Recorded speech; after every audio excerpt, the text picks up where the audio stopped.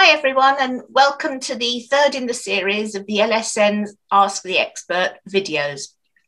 I'm Anita Wallace, Chair of the Lymphedema Support Network, and I'm delighted today to introduce you to the LSN's nurse advisor, Denise Hardy, who runs a very busy practice in Kendal, and she's very, very experienced. So I'm delighted that she's agreed to come on with us, and we'll get going on the questions.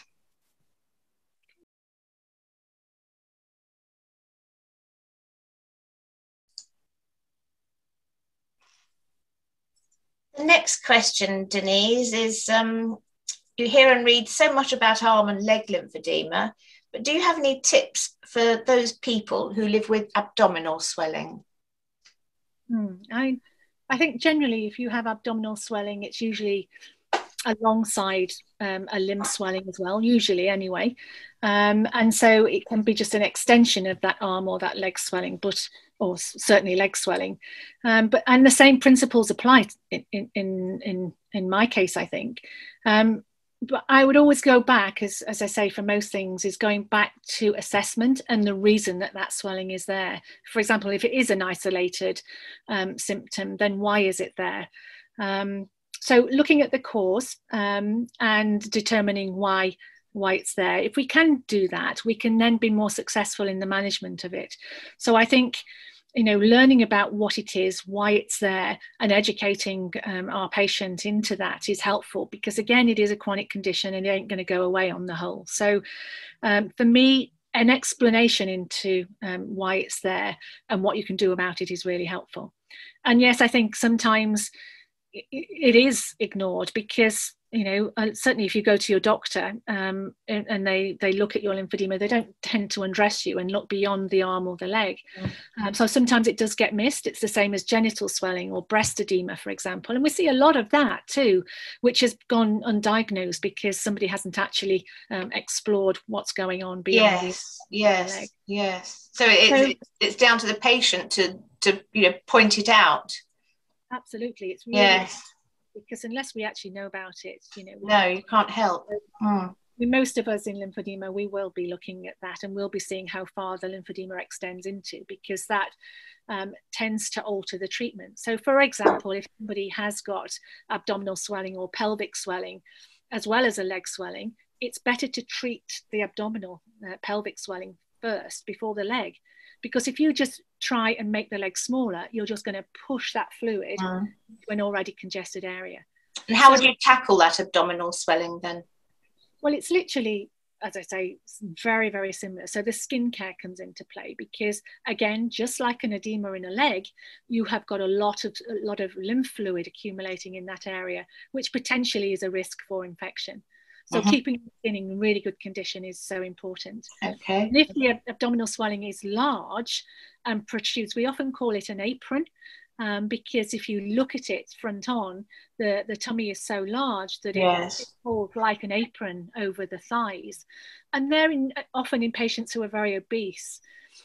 So the fluid can actually build up in the very bottom of that apron, and then it can appear to be quite knobbly and lymph blisters can occur. So keeping the skin in tip-top condition is really, really important, just as it is on an arm or a leg. So treating that first thing.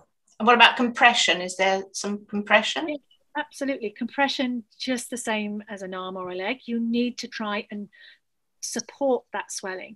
So it's finding something that's often big enough to go around that area. So in the first instance, I always try a bandage. Again, it's looking in the intensive phase of treatment is the best way of dealing with that, is my experience anyway. So bandaging the area will more quickly reduce that swelling in that particular area. But there are garments that are available too. So there are lots of wraps that we can use. There are shorts that we can have made. There are lots of made-to-measure garments that we can use. Cycle shorts as well are another option. But anything you can think of which actually delivers support as opposed to huge compression is really helpful. Lymph drainage too. obviously we want to try and move that fluid from a congested area to an area where there is no swelling. So demonstrating how to do that themselves to a patient is helpful. We use a lot of kinesiotaping. We haven't mentioned that to date, but kinesiotaping is something that again can help move fluid in areas on the trunk much more successfully than on an arm or a leg. Exercise too, again, moving, stimulating the drainage in those areas can be just as important. And of course, weight management is the other key, because if that abdominal swelling is due to the patient being overweight as well, then reducing that weight is going to be ever helpful. So there's a combination of things again that is helpful for those patients. But and that's assuming you have a practitioner. You've been able to access a practitioner. Are there any tips for anybody who is struggling on self-management?